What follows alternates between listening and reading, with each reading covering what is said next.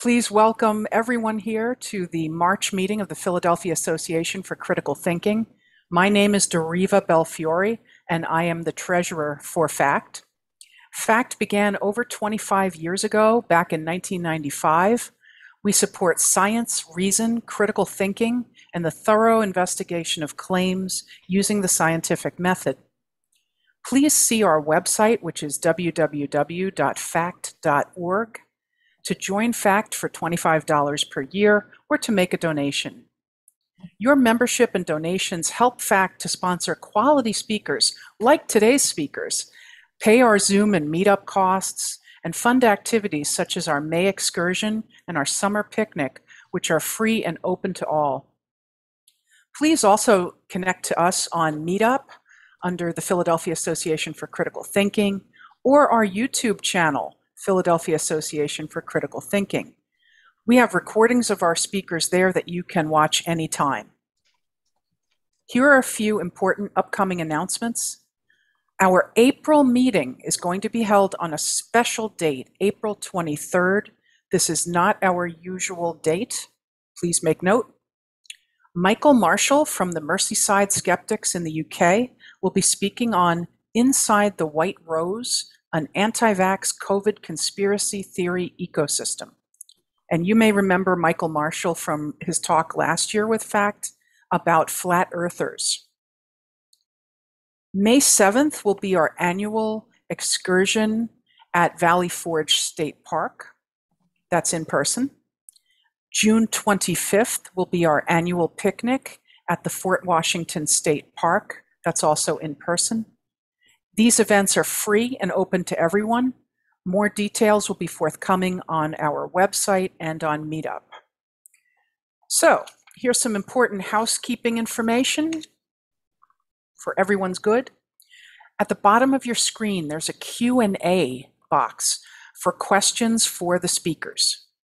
You can type them in at any time, but that is the location for questions for the speakers. Please make any questions clear and concise. There's a chat box at the bottom of the screen also that allows you to communicate with each other or with the meeting organizers. So today we welcome Rob Palmer, who will be interviewing Robert Bartholomew about Havana Syndrome. Rob Palmer is a retired aerospace engineer who became a skeptical activist when he joined the Guerrilla Skepticism on Wikipedia project in 2016. He began writing for Skeptical Inquirer in 2018 as the well-known skeptic. Rob takes a special interest in combating beliefs in psychics and mediums, and he's been a speaker twice at PsyCon in Las Vegas, as well as virtually for DragonCon and for many humanist and skeptic clubs, including FACT. He did a wonderful interview with the actor John Delancey. I recommend you check that out on the FACT YouTube channel. And also, please check out Rob's Skeptical Inquirer columns. Now, our other speaker, Robert Bartholomew. Robert Bartholomew is an honorary senior lecturer in the Department of Psychological Medicine at the University of Auckland. A medical sociologist, he's written extensively on mass psychogenic illnesses, hoaxes, popular delusions, and pseudoscience. He's the author of Havana Syndrome, Mass Psychogenic Illness, and the Real Story Behind the Embassy Mystery and Hysteria, along with UCLA neurologist Robert Balow. I hope I'm pronouncing that correct. Yep. He began his career as a journalist for several New York State radio stations and has lived with the Malay people in Malaysia and the Aborigines in the Tanami Desert of Central Australia. He completed his PhD in sociology from James Cook University in Australia and his master's in sociology from the State University of New York at Albany. Robert is a fellow with the Committee for Skeptical Inquiry, and to date, he has published 17 books and 80 articles in peer-reviewed journals. So please join me as I welcome Rob Palmer and Robert Bartholomew. Take it away, Rob Palmer. Thank you, Deriva, and welcome, Dr. Bartholomew. Thank you. We've agreed I can call you Robert. Maybe a little easier than the whole name each time. Thanks for joining us today, all the way from New Zealand at this early hour. What time is it there? 7:08. Wow. So let's start with you explaining what Havana Syndrome is as presented to the public by the U.S. government and through the media. In short, take off your psychological hat, and what do most people see when they hear about this? What is the official story about Havana Syndrome? Well, I think back to August of 2017, when I first heard about this and it was announced by the State Department. And the story basically is that there were a group of American diplomats and intelligence officers in Havana, Cuba, and starting in late 2016 and extending into 2018 and even 2019, that they were the subject of initially sonic, meaning weapons using sound waves, and microwave attacks. And they had an array of symptoms: headache, nausea, dizziness, fatigue, difficulty concentrating, disorientation, confusion, insomnia, balance problems, brain damage, hearing loss, concussion-like symptoms. And I don't want to be flip here, but is there any symptom that wasn't included in this? Well, that's a good observation. There's just an array of symptoms that have been associated with Havana Syndrome. And of course, this got played up in the media. And then a couple of studies came out in the Journal of the American Medical Association, and it's been widely reported that the victims in Cuba have suffered from brain damage and these mysterious so-called immaculate concussions, a concussion without a concussion. So that's the main story. And when I heard that story, I thought, my goodness, this is terrible. There's a foreign power who is attacking American citizens in Cuba. Isn't that terrible? And since then, it's spread around the world. There's been over 1,000 cases now beyond Cuba, and the reports keep coming in. So in a nutshell, that's the story that's being presented in the media, specifically that there's brain damage, that there's hearing loss, and there are these concussion-like symptoms. And it's been proven in studies such as the Journal of the American Medical Association. So it must be true. So, and this has been ongoing since 2016, 2017, right? Right up to the present day. That's correct. Yeah.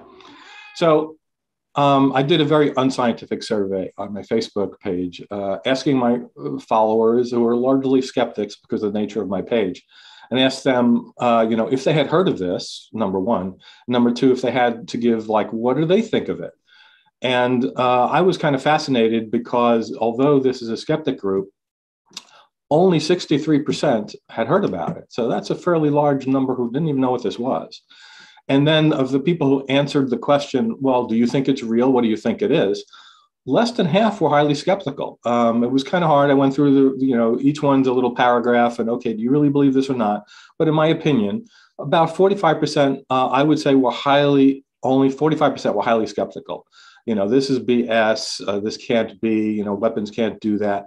But that leaves, the majority of people who were either just, I don't know what to think, or they in fact believed it was real, and even maybe some minority of that, oh, it's probably not what the government's saying, it's some other cause. And they listed different people listed different things. So, and that tracks with my personal conversations on this in the last 4 years. Every time I would bring up the skeptical point of view, my friends would think I'm wearing a tinfoil hat. It's like, how can you not believe this? It's reported in the media. The government says it's true. JAMA, if they knew what that was. So are you surprised by any of that? I am, and I'm really disappointed in the media. One of the jobs I had in early, it'd been about 1984, 1985, I worked for a CNN radio affiliate in Albany, New York. I've worked for 7 different radio stations as a journalist in the late 1970s into the 1980s, and I'm really disappointed in the mainstream news media, CNN, NBC, CBS, who have clearly got it wrong. I don't think they've got it wrong. I know they've got it wrong. And that's not arrogance. That's just, I know what the facts are. I know what they're reporting, and it's simply not true. Okay, so let's talk about that. So you've been following this closely with your background since 2016, I guess. And in 2020, you co-authored the book, Havana Syndrome, with the subtitle, which gives away your point of view, Mass Psychogenic Illness and the Real Story Behind the Embassy Mystery and Hysteria. And even before you published that book, you did a bunch of interviews on this subject. You gave one to me for Skeptical Inquirer.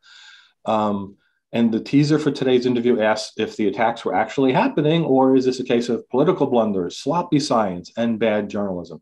Yeah. And I know your answer to that is yes, yes, and yes.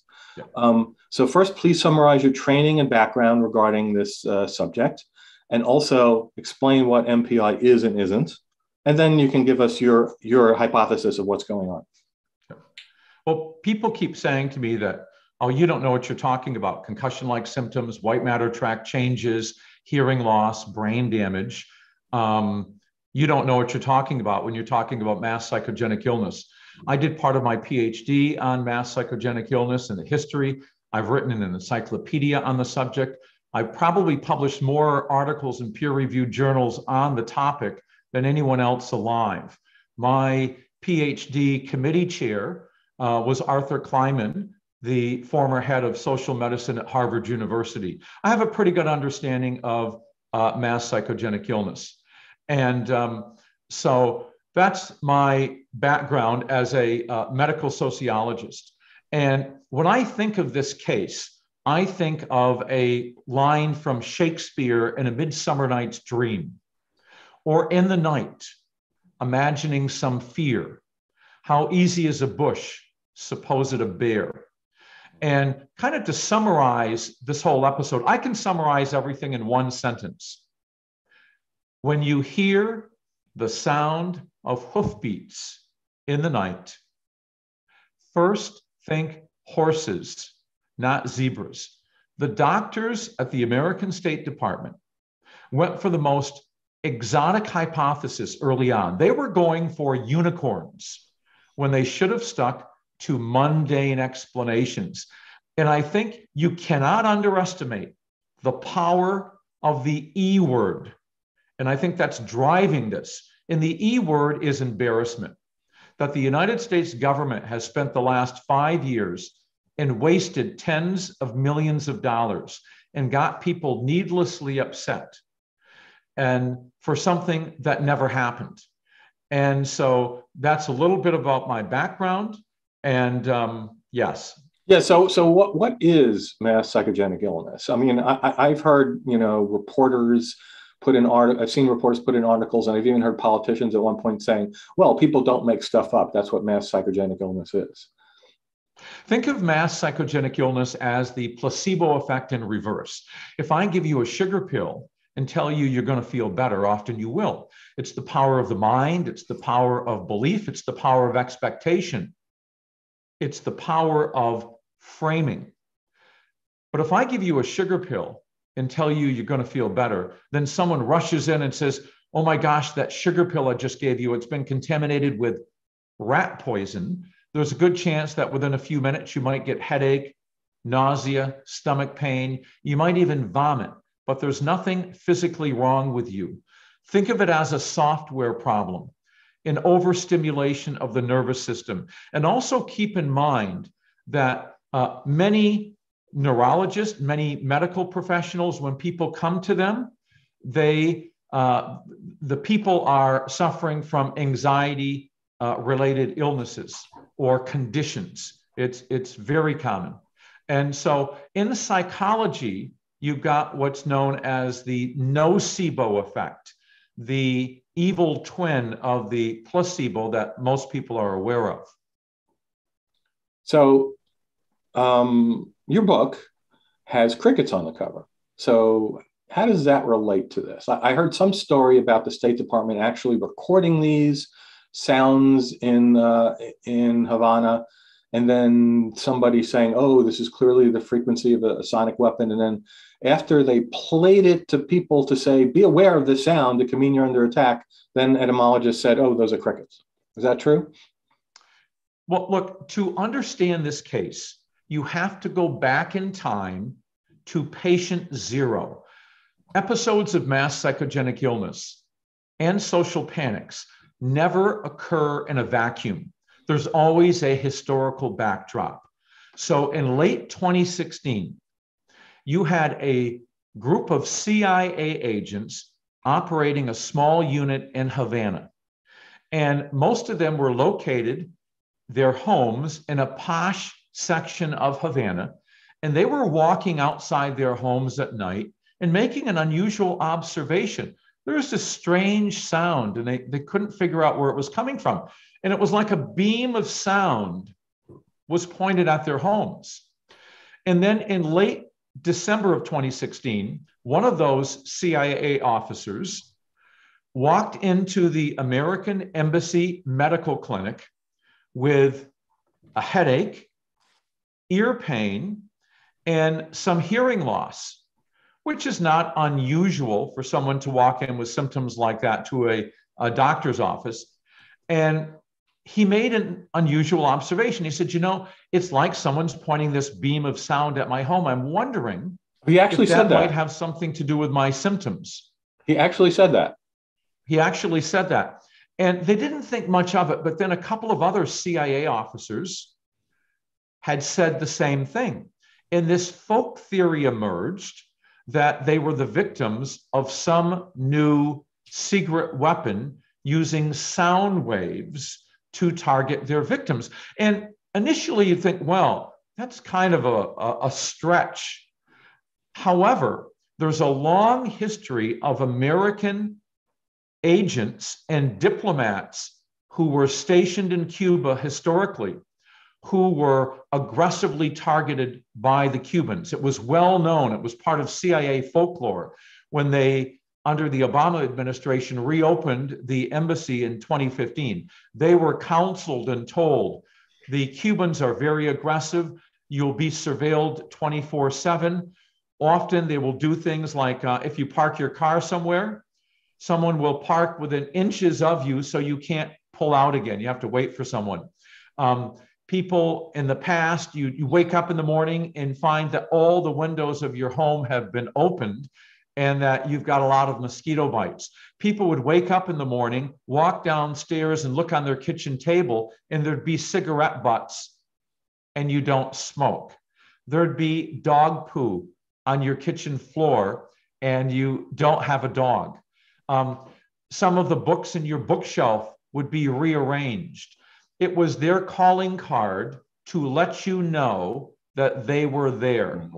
And so that's the historical backdrop. And that's why they went for the unicorns early on. And so, to make a long story short, of the first 21 victims of Havana Syndrome, 8 of them made recordings during the attacks. Those recordings were analyzed in 2018 by a group of classified scientists, some of the top scientists in the world, looking at and analyzing audio, sound. And they concluded that those recordings were the mating calls of the Indies short-tailed cricket, which is one of the loudest crickets in the world. They're very loud. And that was the conclusion. And so people have mistaken the sounds of crickets for some type of attack. Now, initially, it was thought to be an acoustical attack. Well, first of all, there's no such thing as a ray gun where you can point it at a building and target the people inside. 99% of the sound waves would bounce off the outer wall, for starters. Now, none of the attacks occurred at the American Embassy. They occurred at one of 2 large hotels in Havana, in an apartment complex, and in the homes of the diplomats. So that's where the attacks took place. And so when you look at a sonic weapon, it would have to be large, and you'd have to bring it outside the people's homes and target them in their homes or in these large hotels. And it would defy the laws of physics to be able to target specific individual people in those hotels when other people standing next to them didn't hear anything. And then after the initial sonic attack theory came out, it was pesticides. But there's no, because they were spraying for the Zika virus in Havana at the time that this came out, but there's no neurotoxin in the world that only affects American and Canadian diplomats and their families. And then, so they came out with microwaves. It must be microwaves. Well, first of all, those 8 people who recorded those attacks, it wasn't microwaves because you can't record microwaves. They're not a sound wave. The microwave strikes your head and stimulates a nerve in the inner ear in the vestibular system, which creates the perception of sound. And it's not a sound wave, so it can't be recorded as an audio sound. So it's not the so-called fray effect or microwaves. And if it was microwaves, it would, and there was brain damage, you would have that show up on an MRI, and that's not the case. Okay, so let's get into that a little bit. But actually, the cricket noises, was I wrong about that? Am I remembering something wrong? I had heard that cricket noises were played to people that were going to be sent out to embassies, or it was sent to other embassies, and people were told to beware of this noise and report any medical symptoms you have. Did that happen? That's exactly correct. They took some of those recordings and they played them for new staff who were about to go over to Cuba. And they told them, this is what a sonic attack sounds like. Oh my God, was this before or after those scientists, the insect scientists, had identified it? Well, this was early on. Okay. This would have been February, March, April, May of 2017. And they were told, this is what a sonic attack sounds like. If you're on the X, get off the X being wherever you're standing at any given time. And so there was also the FBI report, which hasn't been completely released, but we know the conclusions of the FBI report. The FBI concluded exactly as we had, that it was a mass psychogenic illness. And they also, they took some of the recordings and went to this expert on insects in the Caribbean. And the ones that they had, that they played for him, he said, definitely insect, most likely cicada, for those recordings. But the other recordings were concluded to be the frequency of the Indy short-tailed cricket. Amazing. And so, I would assume, okay, the government hears insect scientists actually clearly identify what this is, stop playing the sound as a weapon.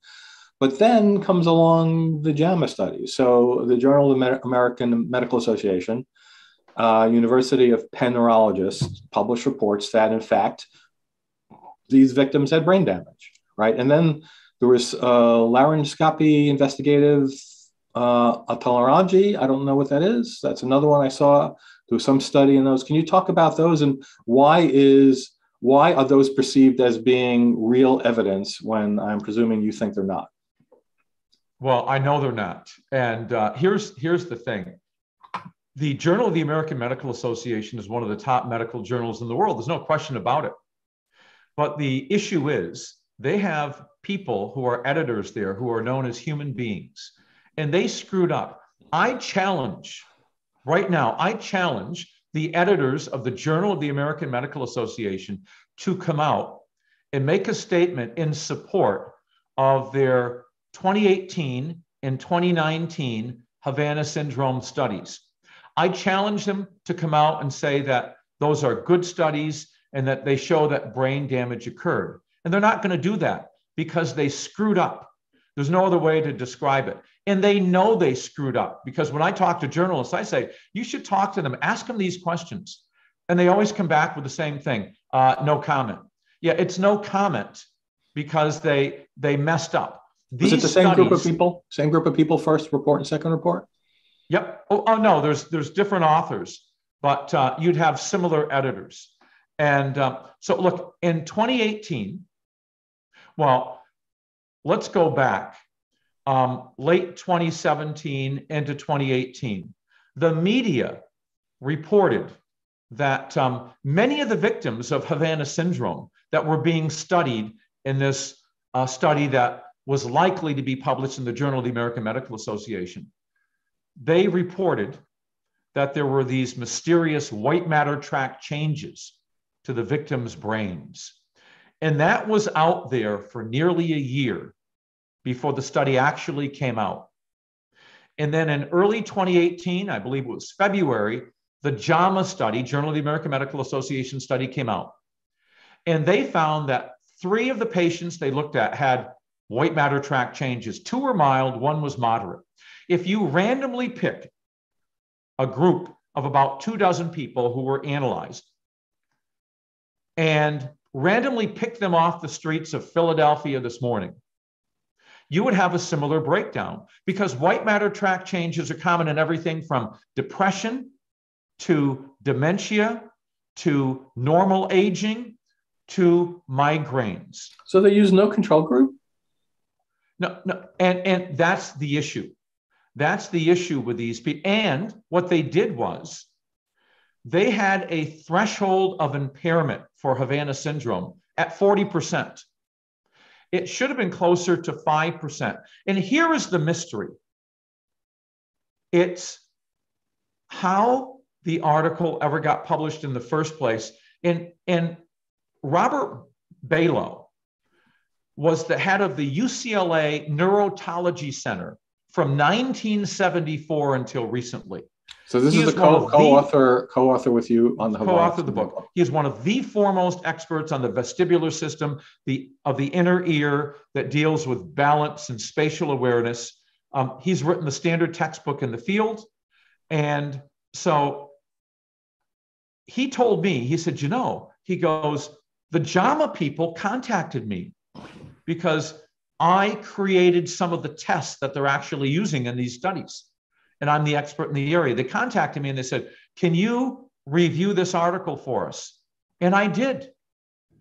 And he said, of the probably 1,000 articles, he's peer-reviewed articles that he has been involved with in his entire career, and he's about 80 now.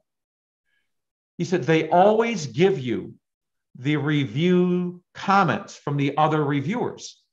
The only time that didn't happen was in this case. They didn't show him any of the other reviews if there were other reviews. And so he looked at the article and he rejected it. And they published it anyway. And he was really surprised by that. Now, jump ahead to 2019. So you got the 2019 Journal of the American Medical Association study, and they came out and they said they found brain anomalies in these patients they looked at in Cuba. And this got reported in the media as brain damage. That's absolutely, unequively not true. Oh, I remember all the media stories with that clickbait headline. I remember them. Brain damage, verified in victims of Havana Syndrome. So brain anomalies are not brain damage. What they essentially found were minor brain changes. It's not unusual to find minor brain changes in small cohorts like that.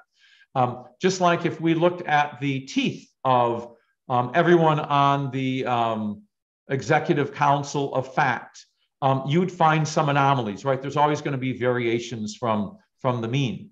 And so the brain anomalies, brain changes got reported as brain damage. But here's the thing. If you look at that study, it was very poorly done to the point where it really shouldn't have been published.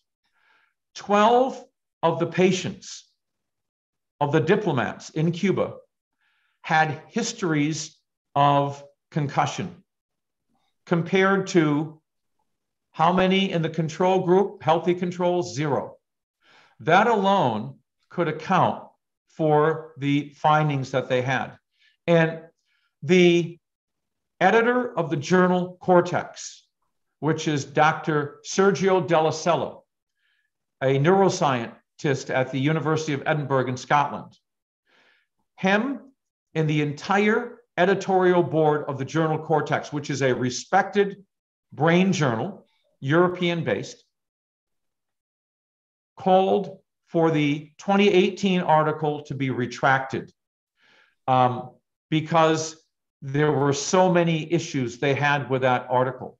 And that's why I say I welcome the editors of the Journal of the American Medical Association to come out and explain how those articles ever got published in the first place. And I'd also like to know if it actually was peer reviewed. The 2018 article talked about, and then they had this JAMA network where they do radio interviews. And one of the authors, the lead author, was on there for the 2018 study. And he was talking about how they eliminated mass psychogenic illness. He said something to the effect of, well, clearly there was no collusion involved because the patients were not faking symptoms together. Well, that's not mass psychogenic illness. Mass psychogenic illness is not collusion. People aren't faking their symptoms. And how that ever got in a publication with the Journal of the American Medical Association is beyond me. It's really concerning. And it's concerning that they still do the no comment thing at JAMA. That is absolutely amazing. So how does the National Academy of Science report fold into this? Well, it's so disturbing what happened. When I think of the National Academy of Sciences, I think of objectivity. And we have to remember, I think, partly that this started under the Trump administration. We're going to get into the politics of this in a bit. Yep. And so the National Academy of Sciences comes out and they study this. And in December of 2020, it's leaked. It's leaked to the press. And so then they came out with their study, first week in December of 2020. And they said, basically, if you look at the study, we're not sure what's going on, but if we had to make a guess, it's pulse microwave radiation. Here's some things that people don't know about that so-called what kind of thing is that to say, if we had to make a guess? That's just... Yeah, essentially, that's what they did. And so they came out and said that. That was their conclusion. But here's what people don't know. There were no experts on the panel on pulse microwave radiation or mass psychogenic illness. They did have an expert on the panel to begin with, Professor Simon Wesley at King's College London, one of the foremost experts on mass psychogenic illness in the world. I published 4 articles with him. He's top notch. He gave an interview to, I believe it was a Rhode Island radio station, in which they asked him about the panel. And he said, he goes, based on what I've seen, the possibility of mass psychogenic illness is very much in there. And right after that, they kicked him off the panel. So he's no longer on the panel. Who made that decision? Who is they? Well, David Relman at Stanford University is the head of the panel. By the way, David Relman, who's very good in his field, he's a microbiologist. He's not an expert on the vestibular system. And he keeps giving interviews in which he says there was vestibular system damage. Well, my question is, how come they didn't put somebody like Bob Balow on the panel, who is one of the foremost experts on the vestibular system, and by the way, has written the only book by scientists on this subject? But they didn't. And they didn't interview him, or they didn't interview us. And there's a whole number of skeptics out there, John Stone at Edinburgh, Sergio Della Sella, who are very well respected, who are skeptical, didn't interview any of us at all. So they piled up the believers in terms of the people who they interviewed on that panel. Here's the other thing. The National Academy of Sciences panel, which cited my research a number of times as an expert on mass psychogenic illness, then went out and said, mass psychogenic illness is a legitimate hypothesis, but we can't adequately assess it because there's no information on the early epidemiological spread from patient to patient. Well, that's not true. 8 months earlier, we came out with our book in May of 2020, in which we clearly showed the early epidemiological spread from patient zero. And in ProPublica, Tim Golden, a journalist who went to Cuba, interviewed many of the people at the embassy, got a hold of a number of classified documents. Tim Golden clearly outlined the early epidemiological spread. He did that a couple of years before this happened, and they ignored that. They ignored that that publication was there and our book. And the most amazing thing to me is I listened to an interview with David Relman not long ago in which he was saying a lot of their investigation was conducted, their meetings were conducted over Zoom because of the pandemic, and that a lot of the information they got that they analyzed was open source information. It wasn't like secret documents and stuff like that, that it was from looking at the JAMA studies and just talking to people over Zoom and interviewing them. They did have some face-to-face meetings as well before the pandemic hit, where they'd interview experts. But again, it was a loaded deck in terms of the people who they interviewed. And I think what you've got here is the State Department doctor who was the head of the chief medical officer for the United States State Department. I contacted him and I told him that his last name is Dr. Cohen, Mark Cohen. I said, look, our study's about to come out. I'm happy to send you a copy of the book. The NAS panel was commissioned by the State Department and Dr. Cohen. I'm happy to send you our findings. He responded, thank you very much. But he didn't take me up on the offer. But the panel was certainly aware that our book was out there. And they chose to ignore it. They knew all our other stuff. They cited all my other articles and Dr. Belo's articles, but they conveniently left out the material in the book. So I know this is asking you to get into their heads, but is the reason for this because they just don't understand MPI, or I've heard the term it's an unacceptable diagnosis, or they're being pushed to do it this way for some reason? Honestly, I don't know. And I would love to interview David Relman at Stanford and ask him those questions. But I think what you've got here is politics mixing with science. He commissioned the panel, Mark Cohen at the State Department, and he was there and he gave a keynote address when it opened up. But the State Department had a bias. The State Department had already come out and was talking about acoustical weapons. Yeah. They should have stayed entirely out of it. Okay, so not even been there and let them do their job. Let's get deep into the political angle then. So this whole thing started just weeks into the Trump administration. And I understand you believe that his anti-Cuban bias in Washington, they didn't want to normalize relations, which Obama had started, helped drive it in this direction. And this is a quote that you gave me, and is in my Skeptical Inquirer article from 2019. Any talk of sonic weapons attacks is science fiction. I have no doubt that the Trump administration, which has consistently claimed that an attack took place, including Trump himself saying so, now realize that they have made a mistake, but they do not want to admit it. As for the Senate Foreign Relations Committee hearings, which happened just before we talked, I think, chaired by Senator Marco Rubio, it was a sham.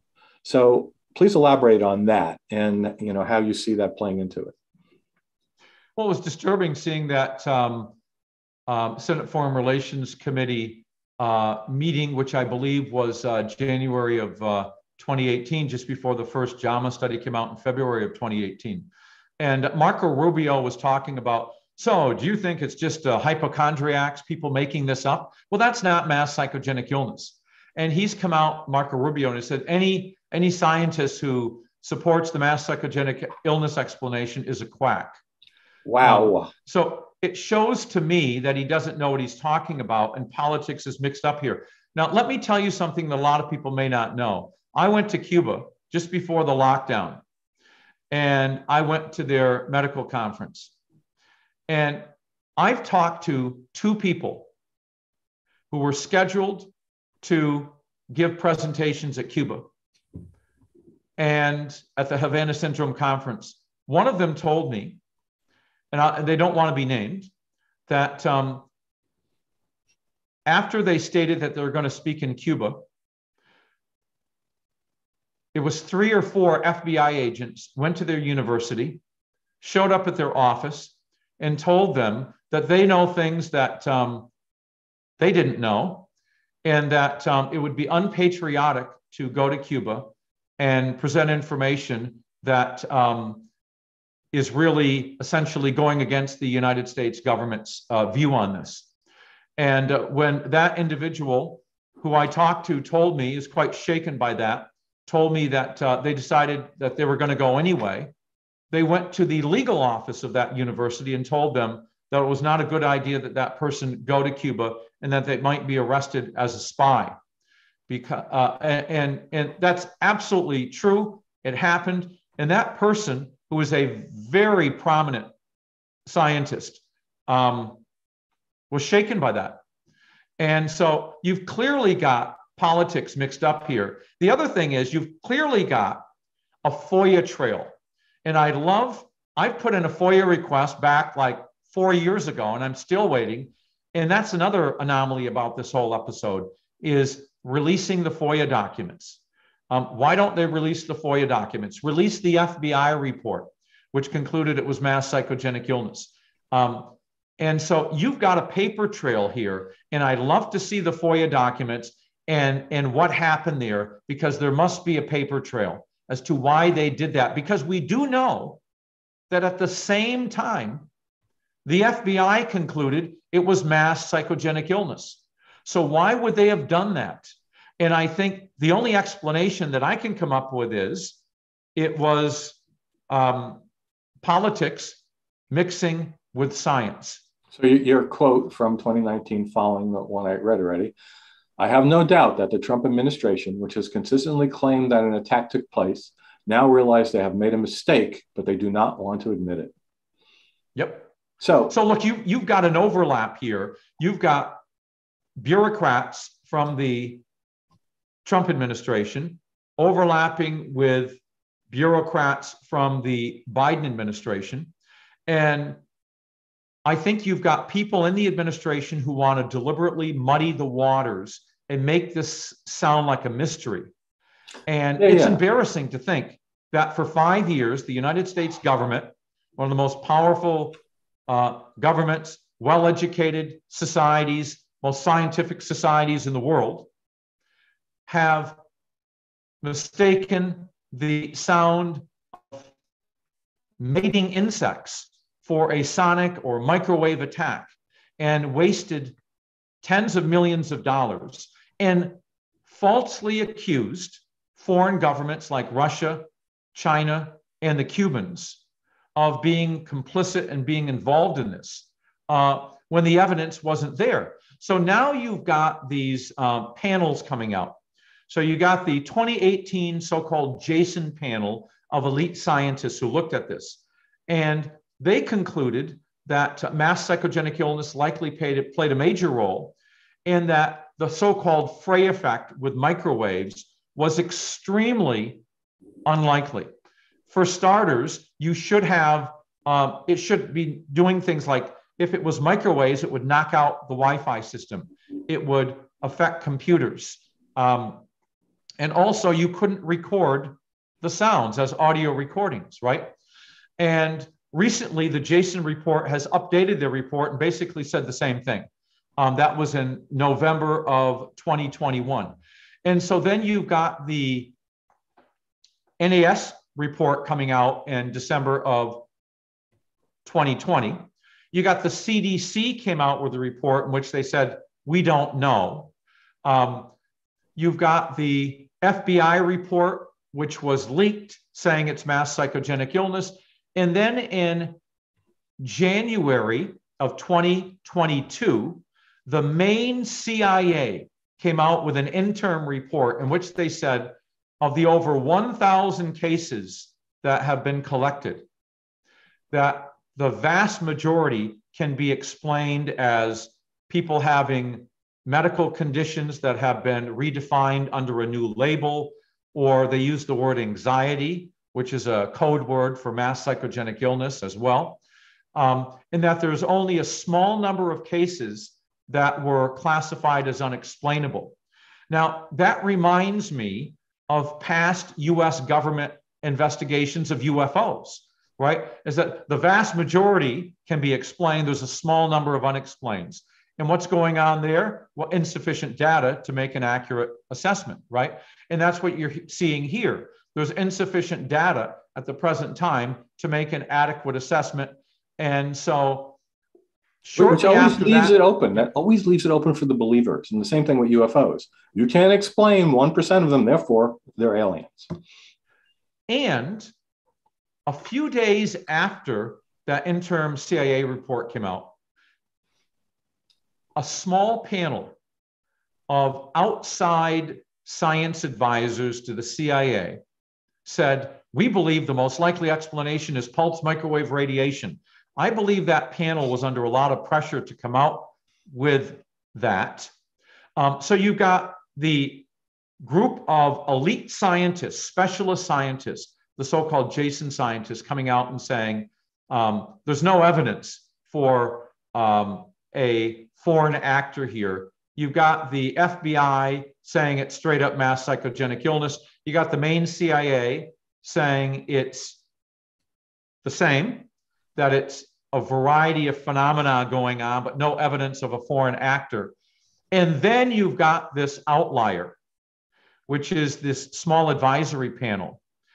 Funny thing, if you look at that advisory panel and look closely, the head of that panel was David Relman, the head of the National Academy of Sciences panel, which concluded, by the way, the same thing, that it was most likely pulse microwave radiation.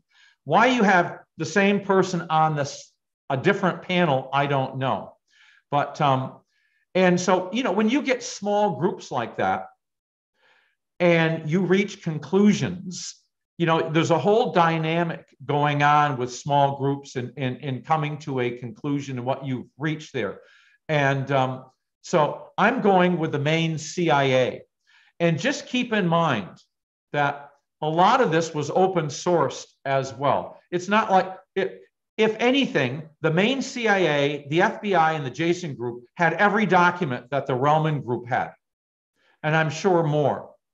And so how can you get 3 panels looking at something and concluding one thing, and then you've got this other group headed by Relman concluding something else? So at the top level, are you surprised that there wasn't a U-turn when Biden became president? Like, what's his motivation for keeping this fiction going? And just so people know, because this wasn't widely publicized, Biden signed into law late last year the Havana Act, and Havana in this case is an acronym for Helping American Victims Afflicted by Neurological Attacks. So now this is part of the U.S. legal code. Like, what was the motivation? What happened was in September of 2021, Pamela Spratlin, a former U.S. ambassador to a couple of Asian countries, she'd been the head of the Biden panel on this. And in September 2021, she did a Zoom call with a number of Havana Syndrome patients. And at that time, the contents of the FBI report had been leaked, in which they had concluded it was mass psychogenic illness. And one of them asked her, what do you think about that? Do you think it could be mass psychogenic? You don't believe that, do you? And she said, I'm keeping all my options open. Mass psychogenic illness is a possibility. Well, within days, she was forced to resign because of the outcry from Havana Syndrome patients, that she could think that it's mass psychogenic illness. People were going out and doing interviews on CNN and these other major networks saying, we're not crazy. We don't have mass psychogenic illness. I'm not suffering from a mental disorder. Mass psychogenic illness is not a mental disorder. It is a collective stress response based on a belief. We all have beliefs. Therefore, we are all potentially susceptible to mass psychogenic illness. That tells you all you need to know, that the investigation was being driven by politics and not science. And therein lies the concern. And the other point I want to make here, it's very important. People say to me, they say, okay, but how can you explain this is spread all over the world? Well, you've got two different things going on here.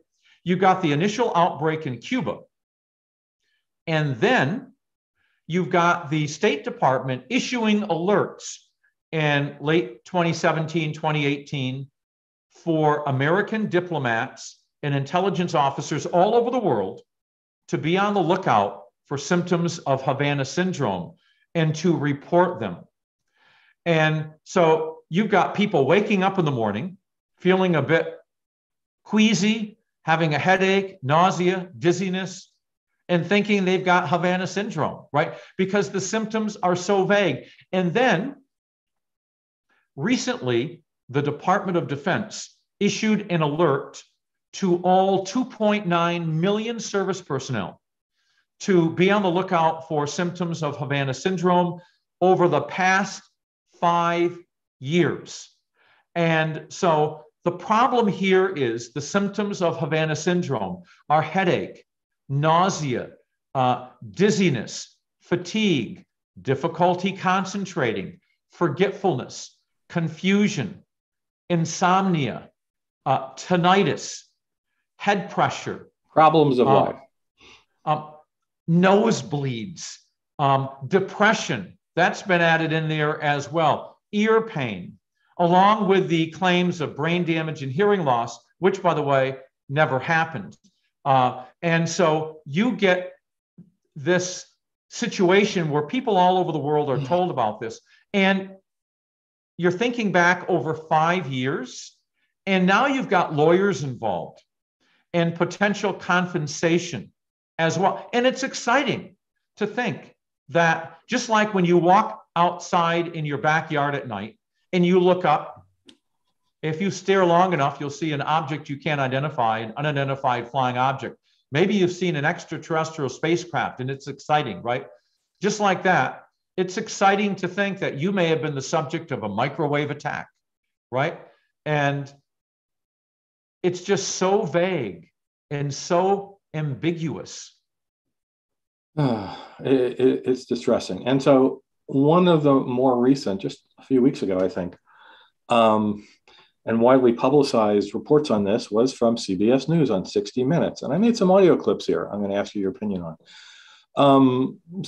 This report featured John Bolton, the former U.S. National Security Advisor, and the current CIA Director, William Burns. The report had not a skeptical voice in it. The whole tone of it was, this is happening, we're in trouble. And so here's the first clip. This is John Bolton and reporter Scott Pelley discussing the supposed 29 incident in London where members of Bolton's staff became ill. More than a fluke, a pattern across 2 administrations. Recent injuries among U.S. officials were reported in Vienna, Austria, ahead of a trip by the vice president to Vietnam, and in India during a visit by the director of the CIA. In 2019, during a visit by President Trump to London, 2 members of John Bolton's national security staff became ill in a hotel. And that it was on the floor where it would completely taken up with personnel from the White House and White House agencies struck me as being pretty good evidence of a deliberate attack. You believe it was an attack? I don't think there's any other hypothesis when you begin to look at the number and the pattern that we've experienced. So I don't think there's any other hypothesis. Clearly, he's never heard of mass psychogenic illness or just dismissed out of hand as nonsense. Well, look, I know that when I'm in a hotel, and I'm with other members of the group, and we've got the whole floor to ourselves. If a couple of people feel unwell, it must be a microwave attack. It's Sure. just so vague. I mean, he's not an expert in that area. And Sure. it's so frustrating. And especially, look, what they are describing when they describe the symptoms are very common neurological symptoms that people experience, especially as you get older. And you just said the whole floor was filled with staff. If you have a huge number of people right there, you're going to have some people not feeling well at any given time. It's amazing to me that his conclusion was there's no other reason for this, but it was an attack. I don't get it. So here's this is a current CIA director. So Bolton was from the previous administration, but this is the new director of the CIA, and this is his take on it.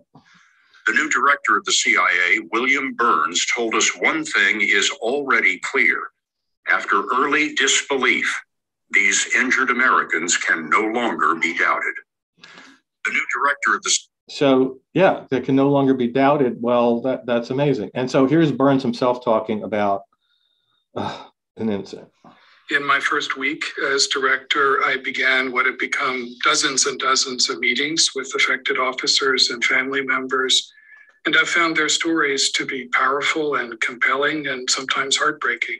Bill Burns had heard those stories from CIA officers who reported injuries since 2016. But this past fall, while on an official visit to India, a member of his staff was stricken in their hotel.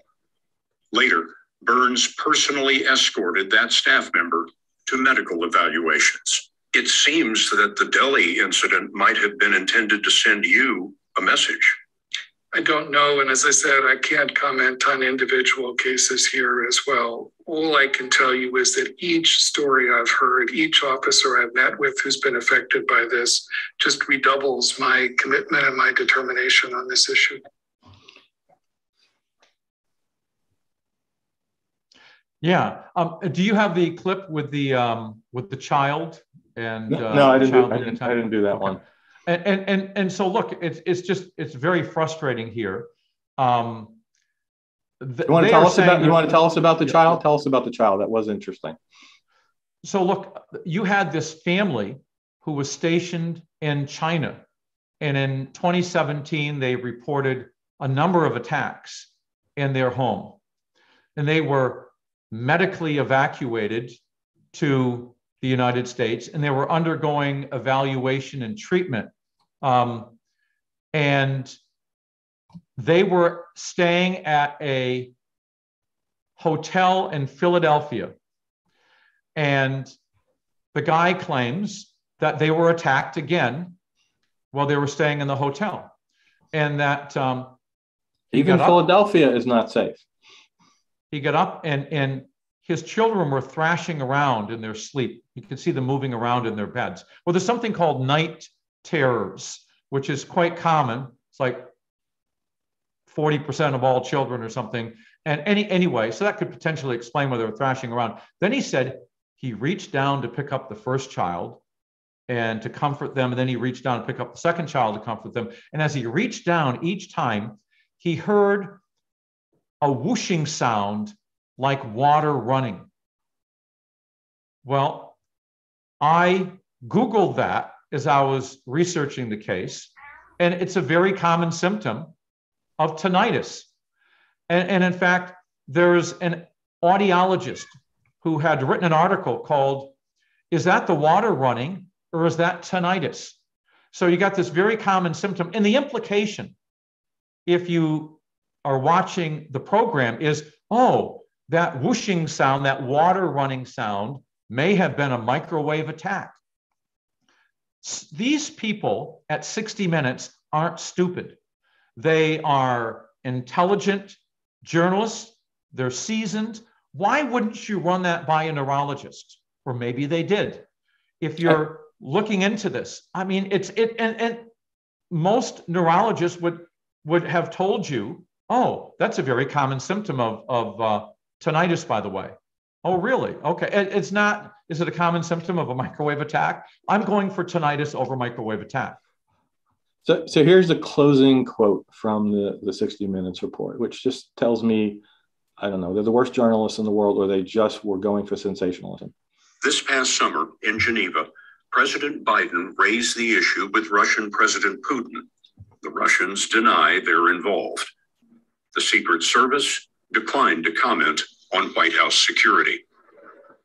The iron gates of West Executive Avenue by the West Wing went up in 1951 after the attempted assassination of Harry Truman. 70 years later, there is evidence the gates may have been breached by an invisible threat. Yeah, to put that in context, I didn't play that part, but part of this report were two people who claimed to have been attacked at the White House. That's right. And look,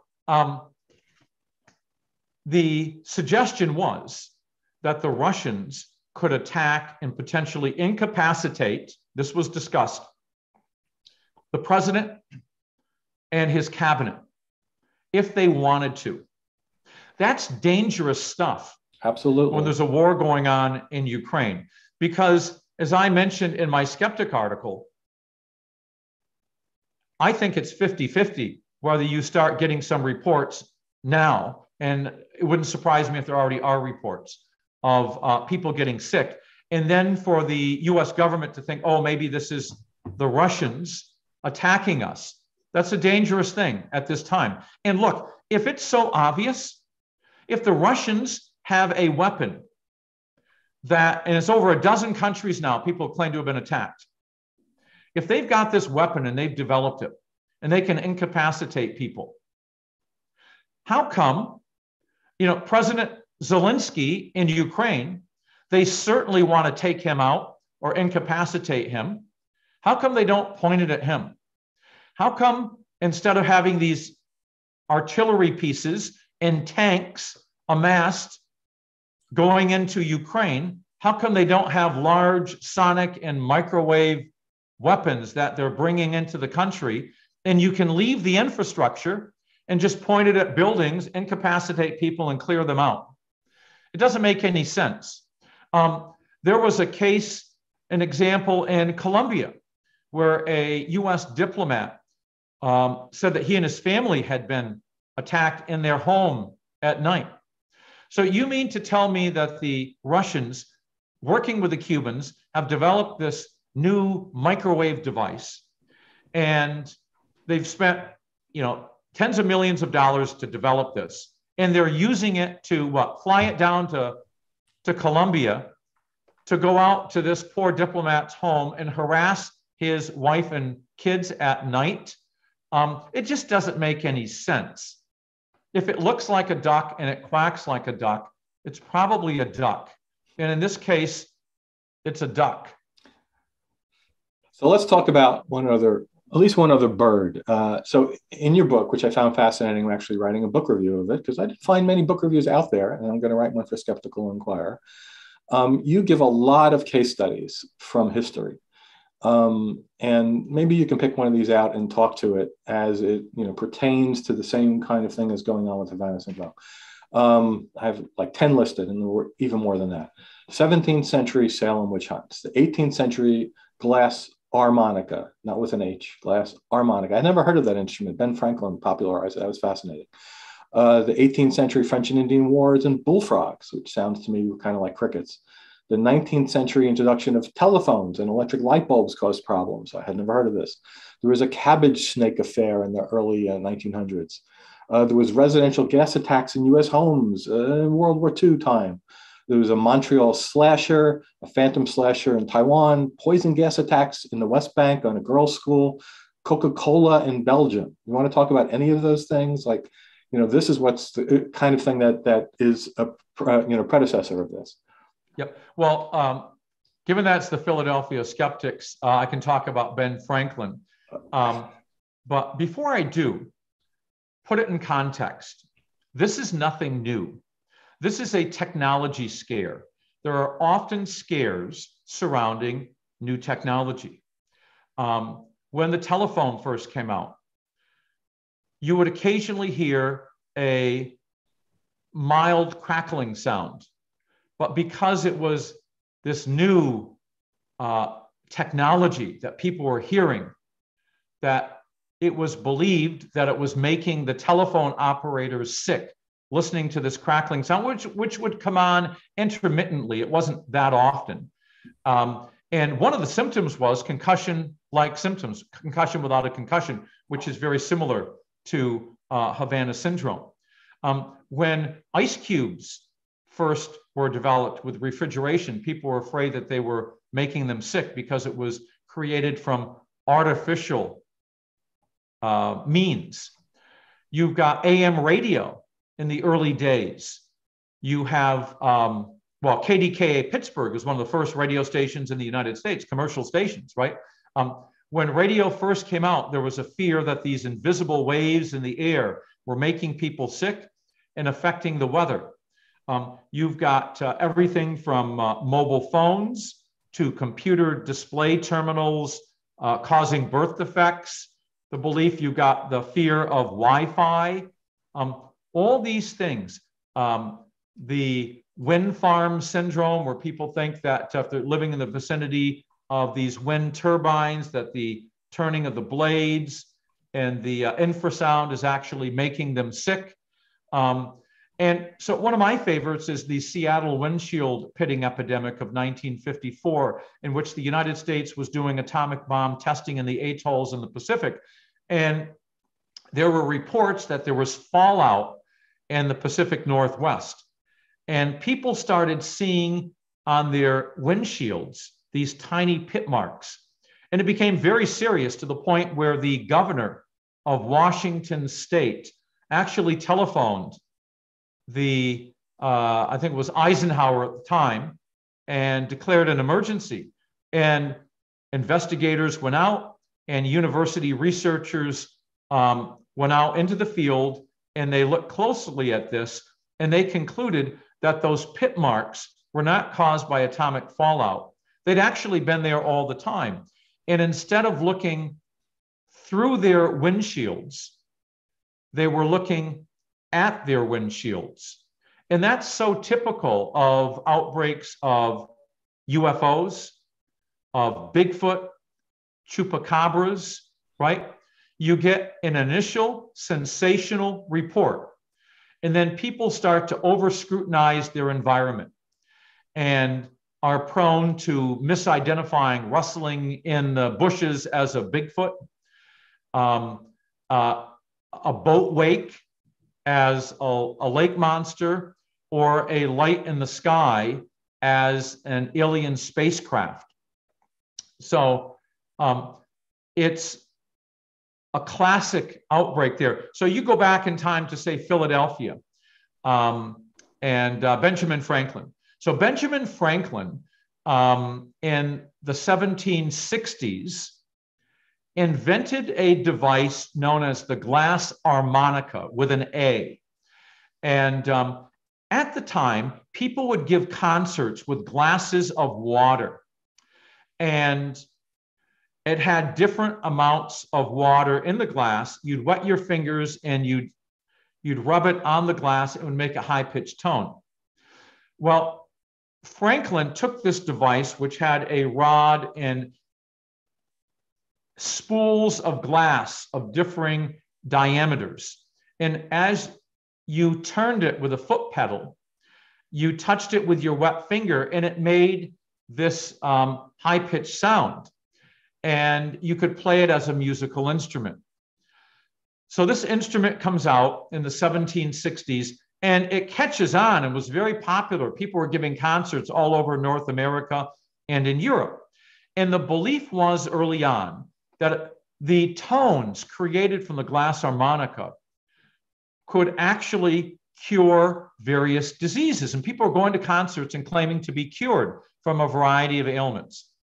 And then a couple of prominent glass harmonica players became unwell, because people become unwell, and there were hundreds and hundreds of players.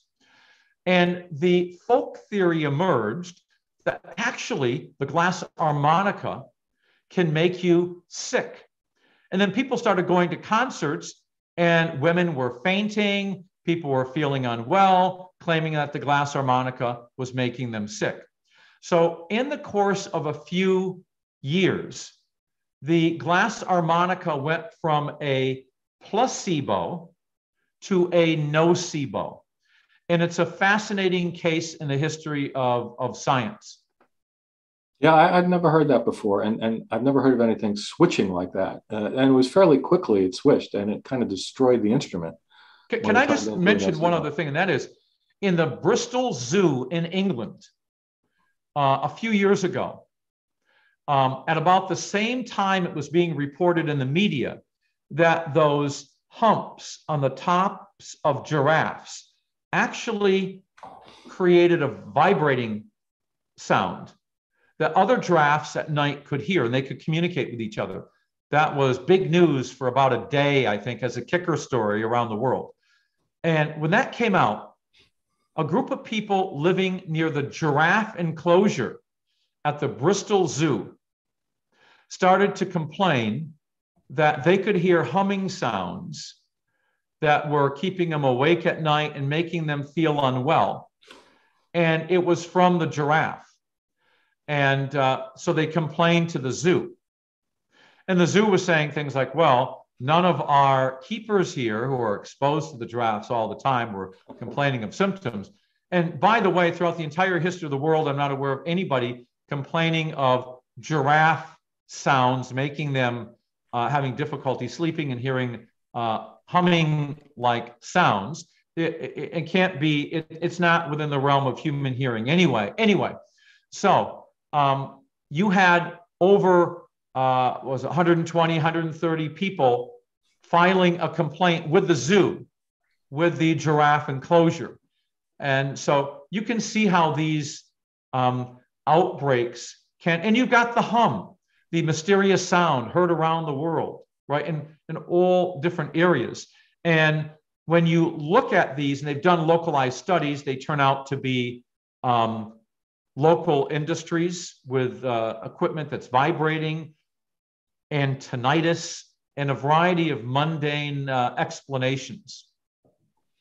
Yeah, you summarized it in one phrase in the book, I think. Humans have a remarkable capacity for self-deception. Yeah, and what's the old saying in sociology? The Thomas theorem. If men define situations as real, they are real in their consequences. That was written in 1923. I would also add women to that as well here in 2022. So the one incident that I listed, if you remember the details, that would be, I think, interesting because it was more akin to Havana Syndrome because it was supposedly people were being attacked. The residential gas attacks in the U.S. homes. Yeah, you had the mad gas from Mattoon in Mattoon, Illinois, in the fall of 1944. And so people reported being gassed in their homes with a mysterious gas. There were dozens of attacks. And it's a famous case in the history of psychology. It was written up in the Journal of Abnormal Psychology in 1945 by Donald M. Johnson. And it's a classic case. And so what you ended up having in Mattoon, Illinois, at the time was it didn't occur in a vacuum. Just before that happened, you'd had a lot of discussion about what if the Nazis used poison gas on Americans? What are we going to do? So that was in the news. And then just before the attacks, there was an escaped Nazi sympathizer in that area. And then someone woke up and they smelled this unusual smell. It became newspaper headlines that there was an attack. And then it became real in its consequences, dozens of cases. And then eventually, the police concluded that there hadn't been any attacks, that it was just normal smells that are there. In one case, it was concluded to have been gardenia flowers next to the window where the woman had her window open. And this is so typical of outbreaks like this of Bigfoot, UFOs, where people start over scrutinizing their environment for evidence of the intruder or whatever it is. And with Havana Syndrome, go back to the Salem witch hunts of the 1690s. If someone came up to your house in 1692 and visited you, and you had a headache and your cat died, well, this person's a witch. Clearly. I've been bewitched. And then the next thing you know, they're being accused. To quote John Bolton, there is no other explanation. That's right. And you start over scrutinizing your body. Look, not every case is mass psychogenic illness. Many of the victims in Havana Syndrome, and particularly around the world with all this mass suggestion, are getting up in the morning and having headache, nausea, difficulty concentrating, because ever since we've lived in caves, people get up in the morning and they have headaches, nausea, and difficulty concentrating. It's part of the human condition.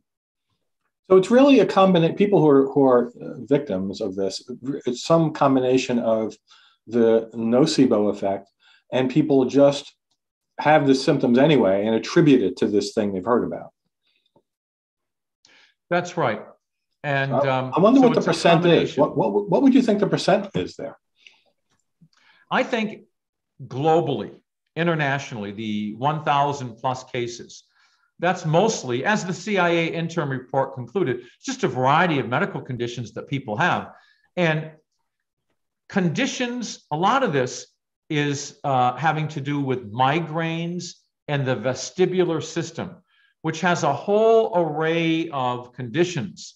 Like this woman at the White House in the 60 Minutes report. She said she was walking near the White House and she felt dizzy and had difficulty with her spatial awareness. Mm-hmm. That's the vestibular system. And Scott Pelley at 60 Minutes should have known that if they were in consultation with any neurologist worth their salt. And that's why I have a bone to pick with 60 Minutes. And I think it was just sensationalist and really disingenuous on their part to stack the deck there, give mundane alternative explanations for that. What's more likely? You know, something involving the vestibular system that 40% of people, 35 to 40% of people will have in their lifetime, or some new weapon of which they've never come up with a weapon. And it's just, what's the more likely explanation? Yep.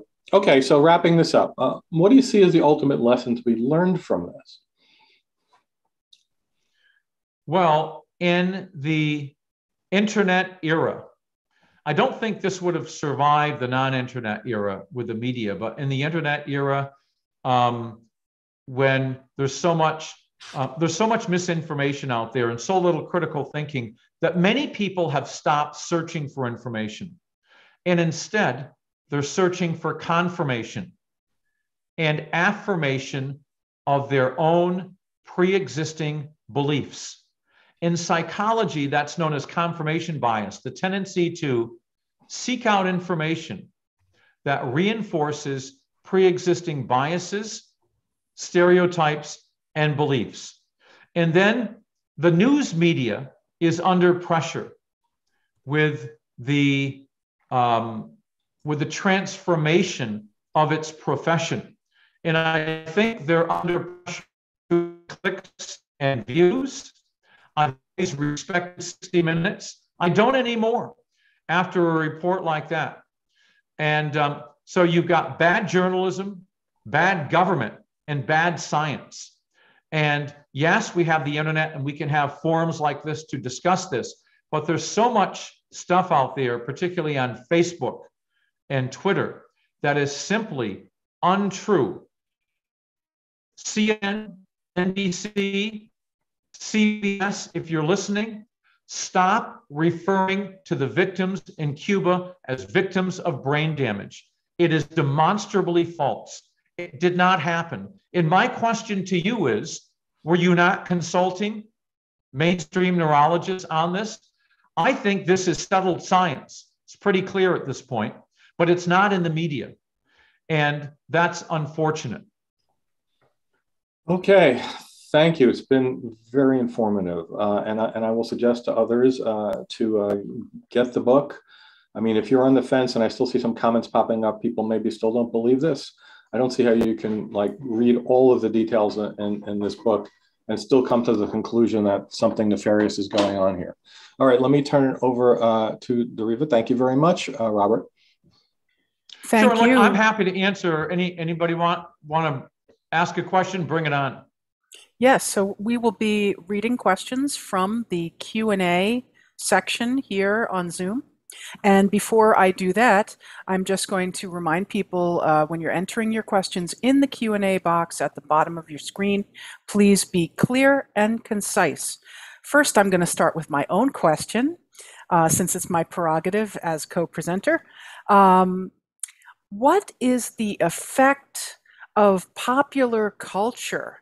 In other words, fiction, radio, television, films, on theories like Havana Syndrome. So for example, auditory-based attacks that people may have seen in things like Star Trek or James Bond or other popular media, or scares induced like Orson Welles' War of the Worlds broadcast. Or my personal, one of my personal favorites is the 1935 movie Murder by Television, starring Bela Lugosi, where people are killed through the television broadcast.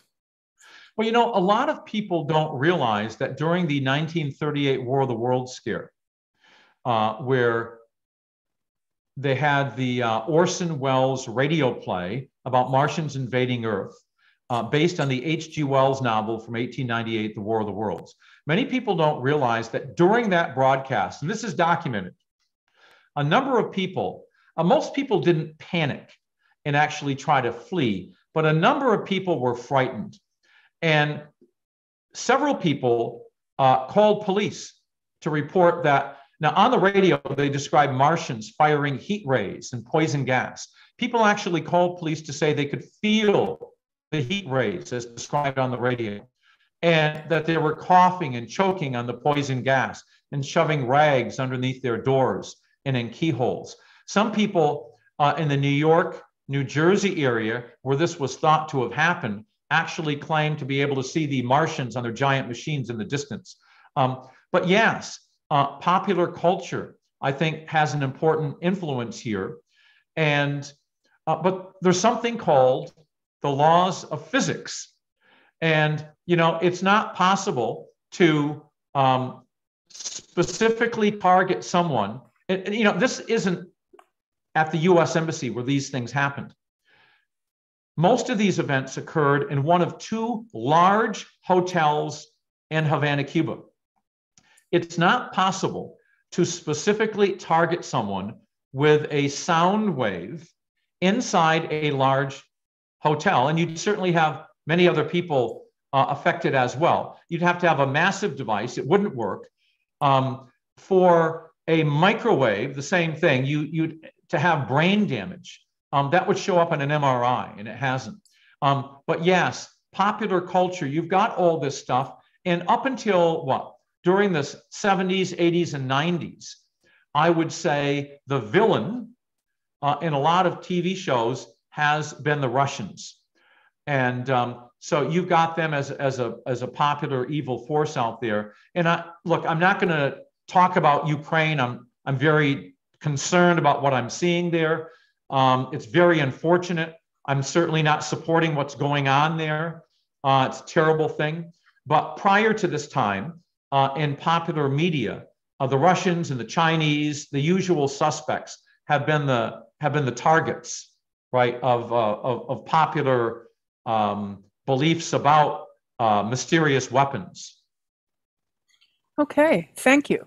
Okay, could Havana Syndrome be related to the power of suggestion, as occurs with believers in voodoo and other cult religions? Absolutely, because what you've got going on there is the nocebo effect. And, you know, it's really, if it's plausible, it's possible. And that's the key, because in different cultures, different things are plausible. You often hear in parts of northern India some really strange social panics going on about monsters and strange creatures. And to us, it seems so ridiculous. But for someone who is living in that culture, it's real. And I don't know if anybody's seen the movie Big Trouble in Little China, but I can remember going to Australia years ago and studying in South Australia. And I went to see the movie. And on the way back on the bus, I was going to uni at the time, I had a group of students from Malaysia, and I was chatting with them. I said, so what do you think about the movie? And they go, oh, it's really interesting. And I said, well, it kind of was unrealistic for me, because you've got these ancient Chinese warriors who are doing like 6 backflips and spinning around their weapons. And it was just so unrealistic. You couldn't do that in real life. And they were like, well, maybe. And I'm like, what do you mean, maybe? And they said, well, we believe in that there are these beings that do have these supernatural powers. And maybe it's possible. I was just thinking to myself, well, so they come from a culture or a subculture within that country and culture where they believe that these supernatural creatures, beings, may be real. And so it was more realistic for them. Mm-hmm. Thank you. So have either you or your co-author looked at medical reports of the supposed victims? So I believe this goes to the FOIA requested data or other research that you've conducted. Yeah, here's the problem. The problem, people say, oh, you don't know about my case. Well, tell us about your case, right? On the 60 Minutes episode, there was a woman claimed she was breastfeeding and was attacked, and that she went to a medical center and they said they both had brain damage. Okay, that's it. They're not giving us any more information. But here's what I do know. The JAMA studies, okay, when you do have information, and they have done the studies, there's no evidence that these people were suffering from brain damage. There's a CIA officer who, Mark Palamoropoulos, I believe his name is, and he goes out and he gives talks and says that he suffered brain. Give us more information to go on. And maybe you do have brain damage, but who says it's caused by some kind of microwave attack or acoustical attack? There's all kinds of medical conditions out there, and sometimes people do have brain damage. It doesn't mean it's caused by some kind of secret weapon. Okay.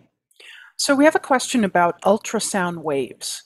Isn't it true that ultrasound waves can't be recorded by ordinary microphones or normal recording devices?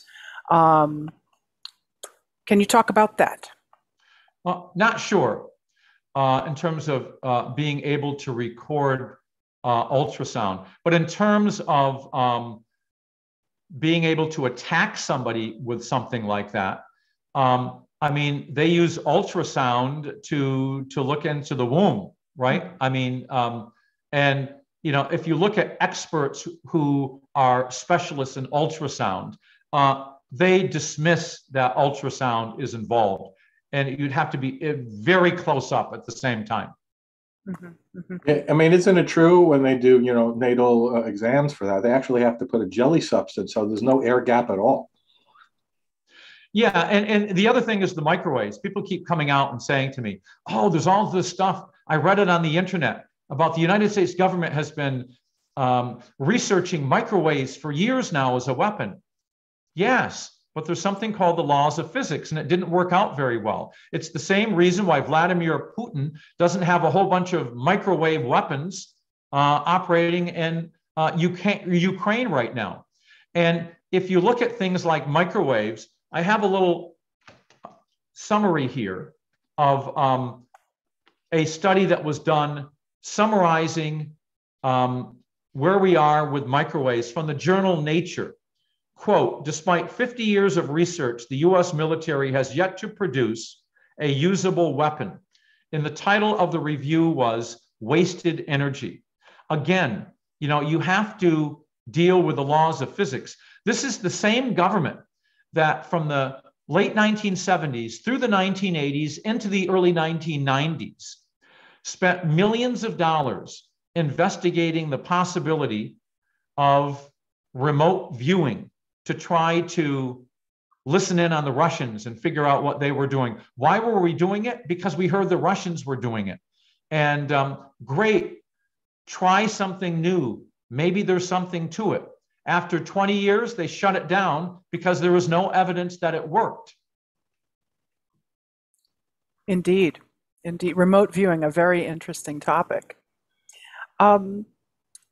Next we have you or your co-author had the chance to interview any of the sufferers or supposed sufferers, victims of Havana Syndrome personally? And if so, what did you find? Well, first of all, let me just say that this is part of the problem. You get people in the State Department saying, I talked to these people directly, and their case is so compelling. That is the issue of being too emotionally involved, because mass psychogenic illness symptoms are as real as any other condition. So that's number one.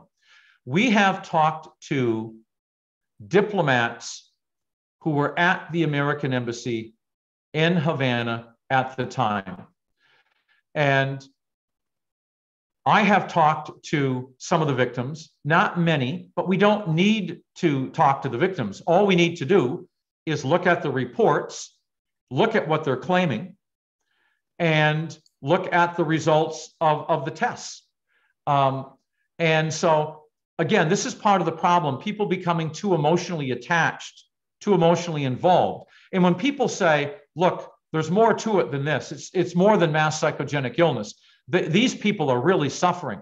Well, they are not experts then in mass psychogenic illness, because people with mass psychogenic illness are really suffering. And look, the other aspect here I think is important to note is there's two main types of mass psychogenic illness. There's the common type in Western countries where it's usually triggered by an unusual or unfamiliar smell. And there's an ultra-rapid group consensus, and you get headaches, nausea, dizziness, fainting. It usually lasts for no more than a few hours. There's rapid onset and recovery, and that's the end of it. The thing that's going on in Cuba is involving neurological symptoms. That's more like what happened in Salem, where there's no pre-existing group tension. And so you get this buildup of prolonged stress, extreme stress. What's extreme stress? That you've been told when you go to Cuba that you're going to be surveilled 24/7, that you have your children over there. And then someone says, oh, it appears that a foreign actor has developed a new type of weapon, and they may be targeting you at your home at night. Don't sleep or stand near your windows. And if you have any symptoms, please report them to us right away. And you're in a foreign country that's hostile. By any definition, that is stress, and it's prolonged stress. So the second type of mass psychogenic illness involves typically neurological symptoms. You get disruptions to the nerves and neurons that send messages to the brain. And so when you look at the cohort in Cuba who was analyzed, that's what you got picked up in the 2019 Journal of the American Medical Association study. You got minor anomalies. But in that study, they also said that the anomalies were not so significant. They couldn't have been caused by individual variation. Translation, they were not very significant. And they're the same types of anomalies that you would expect to find in a group under prolonged stress. So I'm going to take a couple questions out of order to keep with the flow of the Q&A. One question is, have any Cuban citizens reported similar symptoms? That's a really good question. So after this first came out in August of 2017, and it was announced that this had been going on, and of course it started in, say, November of 2016. When that happened, you got, I think the first report was with the Associated Press, came out with this big report about it. The Associated Press got about 36 people contacting them within the course of the next couple of months saying, I've been to Cuba in the past few years, and I stayed at one of those hotels, and I had similar symptoms. And here's my question to the US government. How come you didn't investigate them?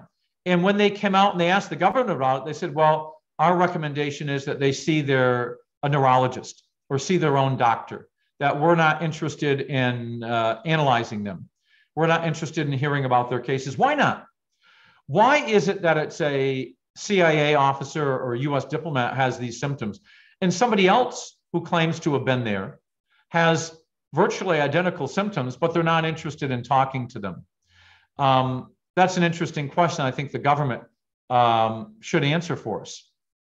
Mhm. Related to that, are there any old-time U.S. diplomats who were stationed in Havana or other areas of Cuba in the 1950s and earlier, who might be rather old right now, but might have memories of those times, and whether any such symptoms or any such noises were around, like crickets or those type of crickets? Well, the interesting thing is, when I went to Cuba, I was talking to the head of the neuroscience center there. They didn't know that the Indian short-tailed cricket was in Cuba. They only discovered it recently, which is interesting. And it's not a very common cricket in that region, but it is in Havana, and it's one of the loudest crickets in the world in terms of sounds. Interestingly, since this is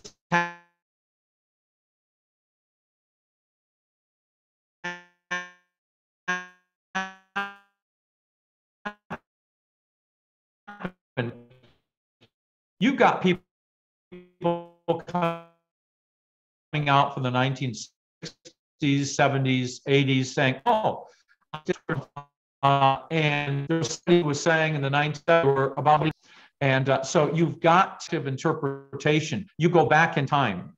It's a problem with UFOs, Bigfoot, and all sorts of other phenomena, right? Or cases. The human mind it doesn't exactly remember exactly as things happen, and things can get exaggerated over time. Okay. Are there any claims that this weapon, and weapon is in quotations, is being used on the Ukraine battlefield? None at all. And like I said, I would not be surprised if there are people in the White House, because they watch the 60 Minutes report and think they may be the subject of an attack, that people will report being attacked. And my guess would be the government would keep that quiet at this point. It may come out later, given the sensitivity of what's going on right now. But look, what 60 Minutes did with their report is a very dangerous thing to do, particularly with the current circumstances of what's going on in Ukraine. So if the US government did think they're under attack, or did think that Vladimir Putin was targeting our president or members of our cabinet, what would be the response? I don't know. But the good news is we now know that the main CIA, the FBI, and the group of elite scientists, the Jason report, all are very skeptical. And I think it's pretty clear that the intelligence community at this point is skeptical, the majority of the intelligence community. So I think clearer heads would prevail there. So actually, I was going to ask you that question and I didn't get to it. Do you think this will turn around and the US government at some point will say, oops, we were wrong? Yes, I do, because that's where everything is pointing. And I think it's settled science at this point. And if you had the majority of the scientific community looking at our book, I am confident that they would conclude that this is an outbreak of mass psychogenic illness. The problem is the media has kept playing this up with these claims of brain damage. One thing that we can be sure of, and that is in the studies in Cuba of the cohort there, they did not show brain damage. We know that from the studies, yet you still see news outlets reporting that there was brain damage in the Cuban cohort. It's just not true. And then we keep hearing these things about, and people say, well, what about such and such who said that they were attacked in China and they went to the doctor and they said they had brain damage. Well, show us the report. And then how you know that that was caused by a microwave weapon as well. Okay, great. So I'm going to take 2 more questions since we are coming upon 3:45 very soon and we should be wrapping up. One is there a particular psychological profile that is more susceptible to mass psychogenic syndromes? I get that question a lot, and the answer is no. Mass psychogenic illness is a collective stress response. It is based on a belief. We all have beliefs, therefore, we are all susceptible. And the other thing is that's very conspicuous with what happened in Cuba, because that's the central case with the starting. It follows social networks. How come it wasn't reported by Cubans, by cleaners, by other people? Why was it just American and Canadian diplomats and their families? And by the way, the Canadians, people say, well, how the Canadians, how did they know? The Americans were sharing information. We know this from documents. The Americans were sharing information with the Canadians. And the other thing that's out there that people keep saying is, oh, early on, some of the patients didn't know that other patients were getting ill. That is absolutely not true based on the people that we've talked to at the embassy. And in fact, one person at the embassy contacted me, was at the embassy at the time.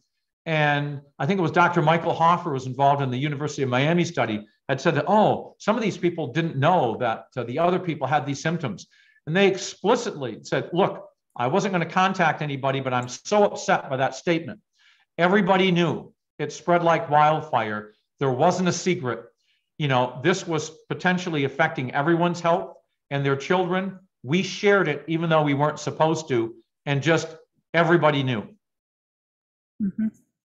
So our last question, Malcolm Nance on MSNBC has talked about Havana Syndrome being real in a matter-of-fact way. He is a security expert that MSNBC has on often. What can be done about this? Should Nance be called out directly? How would you approach media who make these type of claims? It's very frustrating because my first career was as a journalist in New York State for several years in a number of different radio stations. I mean, as a journalist, I was taught in the late 1970s when I went to the State University of New York at Plattsburgh that you try to give both sides to a story. And I do think media outlets are under pressure these days. If you are a person who is supposedly an expert in this area, I think you have an obligation to go out and read our study in the Journal of the Royal Society of Medicine and have a look at our book, because clearly they haven't read the JAMA studies, or they don't understand the JAMA studies. No competent neurologist in the world, no competent medical professional in the world can look at the 2018 and 2019 Journal of the American Medical Association studies and conclude anything other than that they were, number one, poorly done, and number two, they did not demonstrate brain damage. I mean, it's not an opinion. It is so clear cut, and it's concerning. So I would urge these people to, look, I'll take on all comers. Read the book and fire away. What question do you have? I had a prominent psychiatrist contact me a couple of days ago and goes, oh, I saw this. He's at the same university as myself. I saw you'd come out and said this. There's an article in The Guardian that said that this isn't settled science. Do you know what you're talking about? And I said, here's a copy of my book. You tell me where we're wrong. And his comeback was, well, I don't have time to read the book. Well, then too bad. I will answer any question you have. But read the book, or just read the article, or listen to what we're saying here. Those JAMA studies were flawed. That for nearly a year, we heard in the media leaked information that about a third of the Havana Syndrome patients in Cuba had hearing loss. When that study came out in December of 2018, they found 2 patients had hearing loss, both of whom had pre-existing hearing loss before they went to Cuba. So there was no hearing loss. So what happened was they talked to the victims who, before the hearing tests were given, about a third said they thought they had hearing loss. But when they gave them the standard hearing test, they didn't have hearing loss. And the other thing is, people get seduced. I know this happens because I worked in the media. You're not an expert on crickets or microwaves or acoustical attacks, so you go out and interview experts, and you assume that they know what they're talking about. But in this case, and you see, Journal of the American Medical Association, it must be true. I'm telling you right now, it's not. It's not. And I challenge, you got to call these people, I challenge the editors to come out and back up those studies as solid science. And the same for David Relman. I'd love to interview David Relman. And I'd love for him to answer the questions I've asked here, the head of the National Academy of Sciences panel. Why you keep saying that there was damage to the vestibular system when you have probably the world's foremost expert on the vestibular system, Bob Balow at UCLA, saying no, there wasn't. And how are you reaching these conclusions? And why they said that there was no evidence on the early epidemiological spread, so they couldn't evaluate mass psychogenic illness, when our book was out 8 months before that panel issued their findings. And he made it a point to say that most of the research that was done on his panel, the National Academy of Sciences panel, was done open source. That's basically looking on the internet and looking for what's been published on the subject. How come our book wasn't on there? And by the way, how come on your panel you didn't interview us? I don't understand. All right. Thank you so much. I'd like to thank Robert Bartholomew and Rob Palmer for a wonderful talk today. We appreciate all the time you spent with us, and thank you for presenting at Philadelphia Association for Critical Thinking. As a reminder to everyone, our next meeting, our April meeting, is going to be on a special date, not the usual one, April 23rd, and we will have Michael Marshall from the Merseyside Skeptics in the UK speaking on Inside the White Rose, an anti-vax COVID conspiracy theory ecosystem. So more about conspiracy theories. Thank you again, and this talk will be available in the future on our YouTube channel, Philadelphia Association for Critical Thinking. Thank you. Thank you. Thank you.